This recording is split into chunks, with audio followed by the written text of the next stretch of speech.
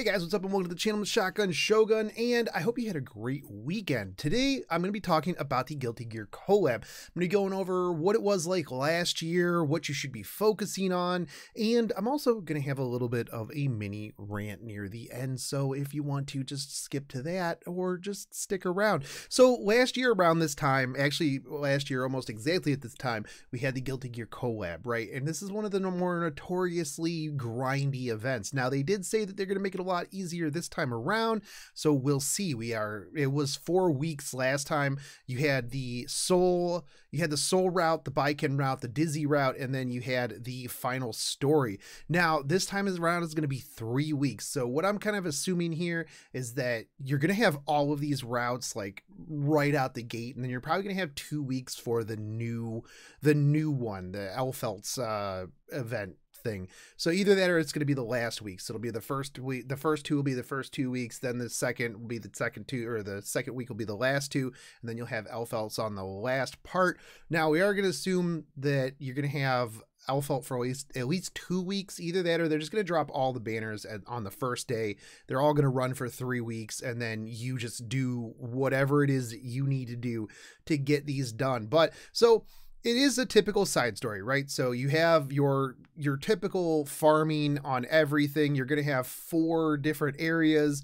Different artifacts are going to increase different things. So if you already have Torn Sleeve and you already have a Junkyard Dog, that's going to make this already infinitely easier on you. So that's going to be really good on the first 2. So you're going to have Junkyard Dog, Torn Sleeve are going to help. And then, you know, as you go, you're going to get other things here. So typically you're going to have, you're already going to have your side story. You're going to have your shop and everything like that, but you're also going to have a tournament. Let's see if it shows it down here. It doesn't show it down here, but you're going to have a tournament basically that's just kind of like an extra side shop thing that you do to get additional things. But you are going to want to take a look here. You're going to have to get 2,500 different materials, the currencies, to get yourself a soul bad guy. And you're going to have multiple ways. You're going to get some from the story, you're going to get one from the tournament, you're going to get some from the shops in order to get all of the ones that you need in order to max him out. Now, he is a free unit and he is an absolute powerhouse, so make sure that you prioritize getting him because he's going to help you out a lot, especially if you're struggling in any of the raids, anything like that. He's also potentially really good in PvP depending on how you build him. He's a very big PvE powerhouse. Golem, he's the king of Golem easily. So make sure that that's one of your high priorities. Now, your secondary priority, in my opinion, is going to be farming the Portrait of Saviors. Let me get my little window here up out of the way. All right, so Portrait of Saviors is going to be the next priority that you're going to want to get, like, probably, depending on how much you want to farm, you're going to need to get like 2 to 3 of these maxed out, max copies, 2 to 3 of them. What is this? This is the free upgraded Exorcist Tonfa. At max level, this is going to give you 20% extra damage when the enemy's health is above 50%. Personally, I have 2 maxed ones. I wish that I would have farmed 2 more. Now, again, this is they're going to probably change the way things are, because last year we had this as a side like event type deal. You went in and you fought and you could get these. Now, chances are that it's going to be like the Halloween event with Cirilla, right? So they're going to just put this on the map. You're going to have a node that you're just going to be able to kill, farm, and then it's going to drop these. It's basically going to be the same thing as the previous year. It's just going to be in the side story itself. So make sure that you are burning leaves, you're burning sky stones, whatever you need to in order to get anywhere from, personally, I would say 3 copies. 3 copies is very solid. If you want to go above and beyond, you're, a high achiever, get 4 to 5. This way you can have them on your DPS. You're not moving them around. You're not trying to, figure out, oh man, I got to move this. Is my Portrait of Saviors on this character or is it on this character? You already know because you got 5 of them. It's like getting multiple Daydream Jokers, right?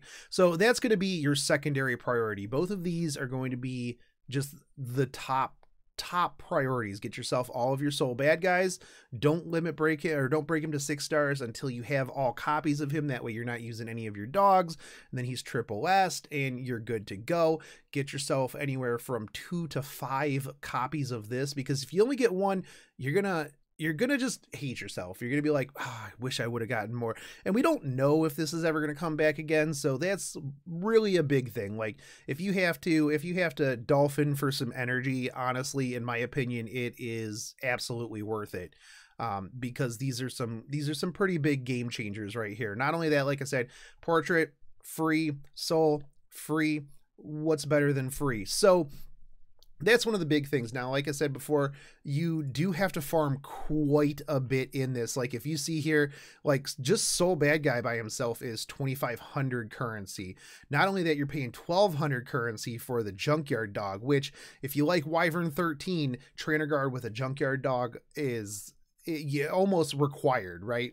Because it gives you a lot more extra chances for debuffs. Not only that, but Junkyard Dog's really good. You can run it with characters like Purges for AoE burns.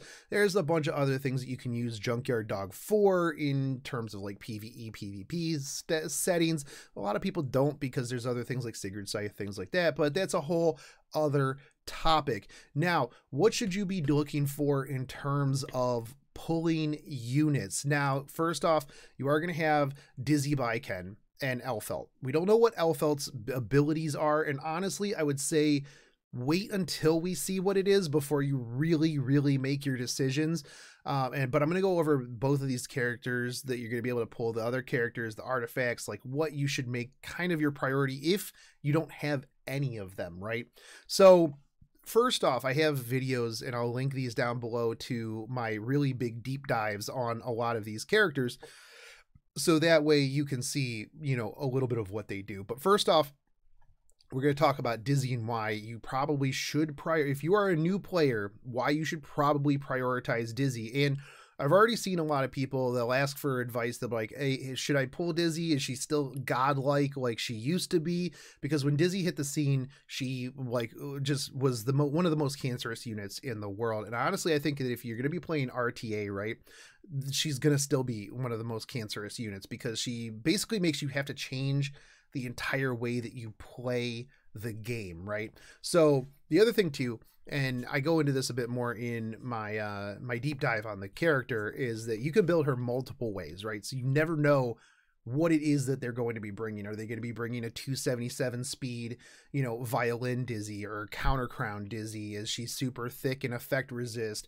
Honestly, like, you know, that's one of the big things here. And honestly, in my opinion, if you had to pick between her and Baiken, I would pick Dizzy, only because there are other people that can do kind of what Baiken does. She's a grass DPS, whereas the things that Dizzy does are just an exponentially different than just about every unit in the game. Everything that she has is AoE, so if you use her artifact, which we'll talk about here in a hot second, it does benefit her quite a bit. I might actually just roll for some more of her artifacts. I kind of wish that, you know, I didn't have to, because I have her triple S. So we'll see.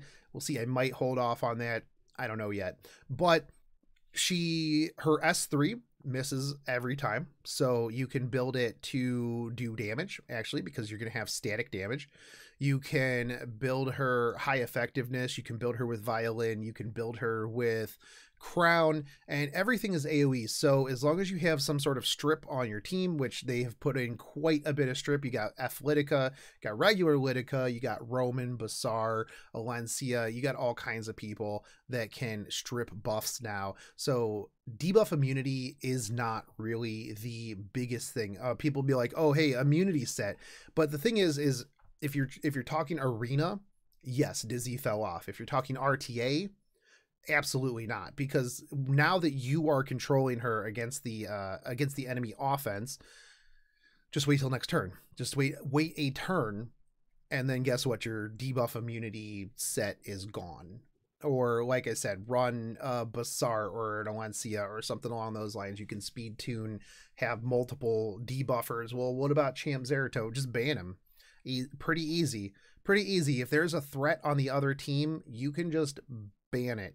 So one of the other things too is if you put Dizzy into your RTA draft, they either have to have an answer, they have to have 2 answers to her, or ban her.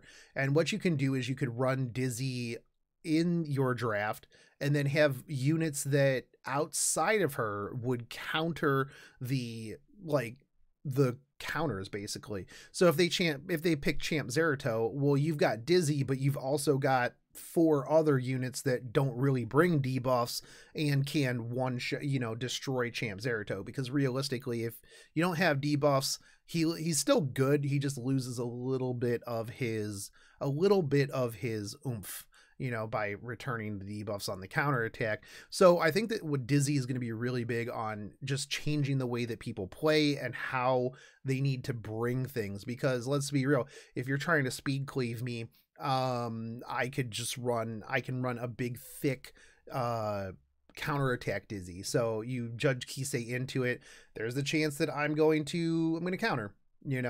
There's you could run super fast, run her with some CR pushers, things along those lines. Now there are plenty of ways to counter her in just terms of DPS. You can bring a Yafine, things like that. So she's not invincible. I just think that she will change up the way that a lot of the game is played in terms of RTA. Now, if you're talking Baiken, as you can see up above, I use Baiken pretty much predominantly as my B13 killer. One shots, pretty easy actually, as long as I get the defense break off anyways. Now in Guild Wars, she's an absolute monster. If you bring her with an Oxlots against anything that is actually pretty much anything, she can kill it.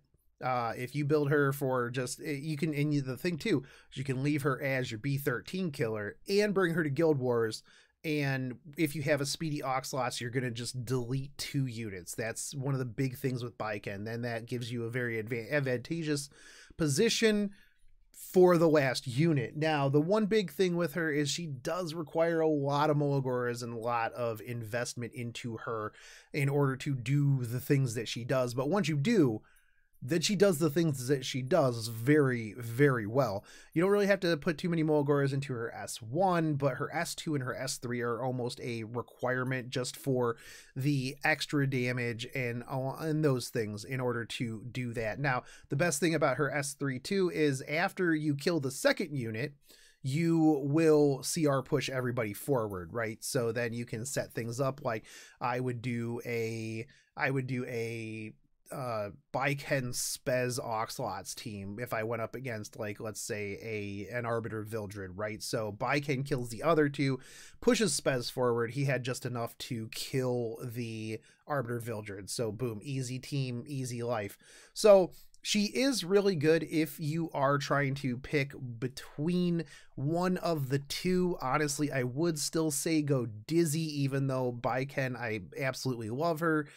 Probably one of my favorite units to use. But if you have to make the choice, I would say go with Dizzy out of those 2. Now, as I said before, obviously Soul Bad Guy is free, so you're going to want to get him. Portrait of Saviors. Dizzy's artifact is pretty good, but honestly, I would say that this isn't a priority to roll for. If you've already gotten one Dizzy, maybe pick one of these up and then use your bottles from the shop in order to break it down the road. But again, I don't know. This is personally not one of my more favorite ones to use because there's things like Abyssal Crown, there's Violin, there's Epic Scepter, there's a bunch of other things that you can use that are just seemingly better than this. Now, I know at max level plus 30, you're going to get an extra 20% CR push after every AoE attack. Now, it doesn't matter if it's on counter attack or dual attack or extra attack, so you're not going to get that. You're not going to just be like pushing yourself forward. But the thing is if you do have a really super speedy Dizzy and you are running this, you are going to be just lapping things pretty hard because everything you do is AoE. So every single move that you do is going to push you further forward. So this could help if you're running like very, very fast in order to cycle things, lap people, keep them debuffed endlessly. But again, it's one of those things where I do think that if you have the option to use other things like crown or scepter or violin, it's probably much better overall in terms of your damage and your viability. Now, torn sleeve, honestly, like, you could get one of these and it's gonna help your Wyvern 13 a little bit, not a ton. I was using this at one point. I have a plus 31. I was using it on my Alexa. Honestly, I just switched to Daydream Joker and it made it a lot faster. So you can use this in order to help with the bleeds, things like that, and go from there. But honestly, I don't think it's the most required thing in the game. If you want to get one for collection purposes, go for it. But I wouldn't necessarily make it a priority. Now, it is nice if we ever get a bleed meta back, which, I mean, honestly, I don't mind bleed. I think that it'd be interesting to try to make that work, but we'll see in the future. At the moment, bleeds are not very amazing. But with that, let me get to a little bit of my rant here. Now, I was looking at this, I was getting ready to make this video, and I'm like, let me look at the patch notes, let me see, make sure everything's going, like what time everything is going and things like that. And I remembered that there's going to be a buff event, right? So during one of the more notoriously grindy events, we're going to need copious amounts of currency in order to buy the character and the artifact and all of the other things. They decided to put in a buff event.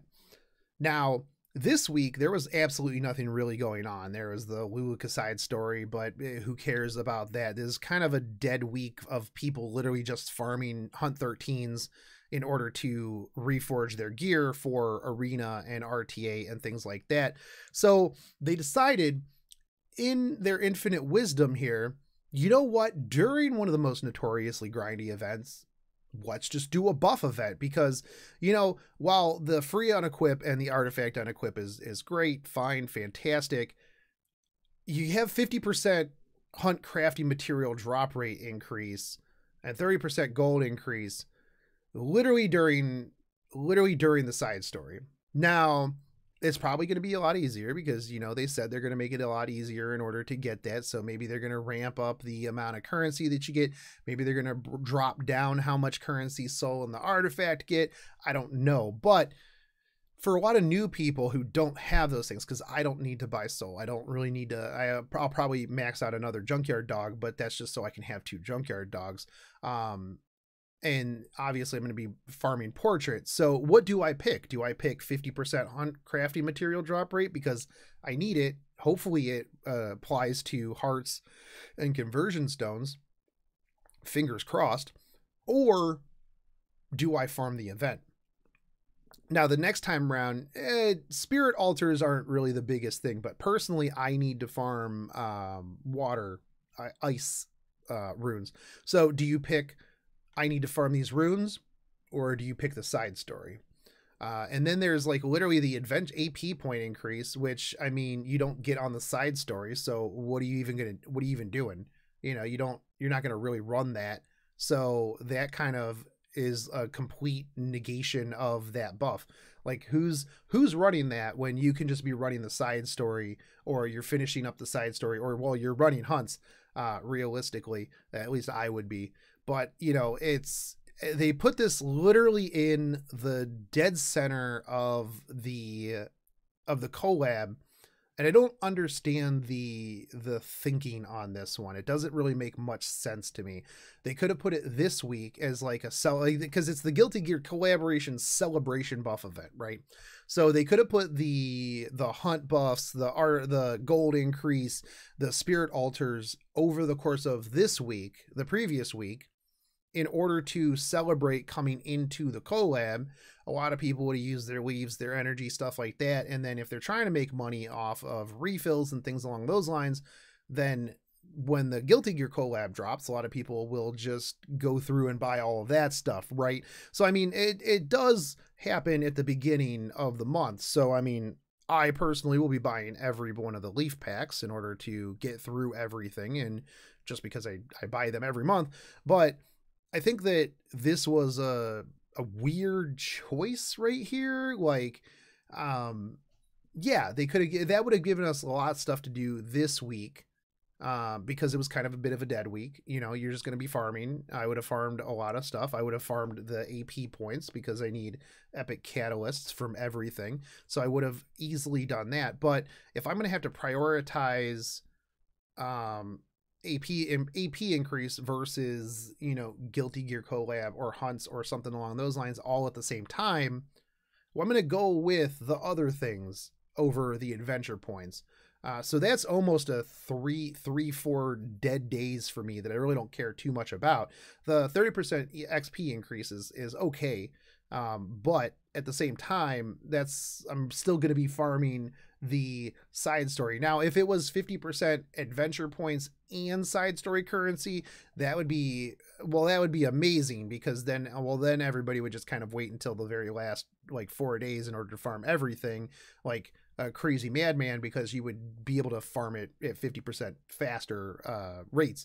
But the thing is here is I think that this was a big miss, and I think that, you know, it kind of is negating the whole buff event in general, because you have to prioritize now. So it was really weird. I kind of wish that they would have done that. But anyways, that was a little bit of a rant. That was a lot of bit about the Guilty Gear collab. Like I said, it is one of the more grindy events. We'll see how they fixed it to make it easier for 3 weeks.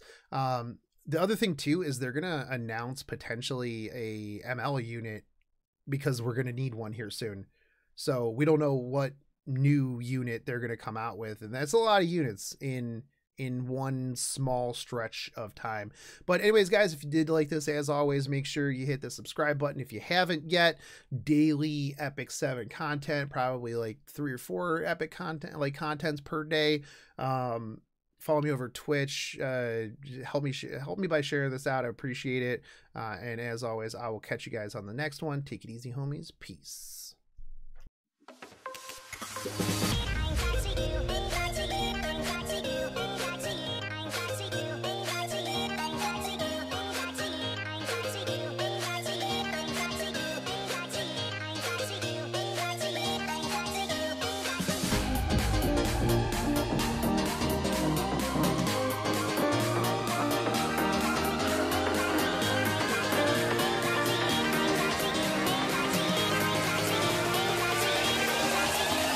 Cracky.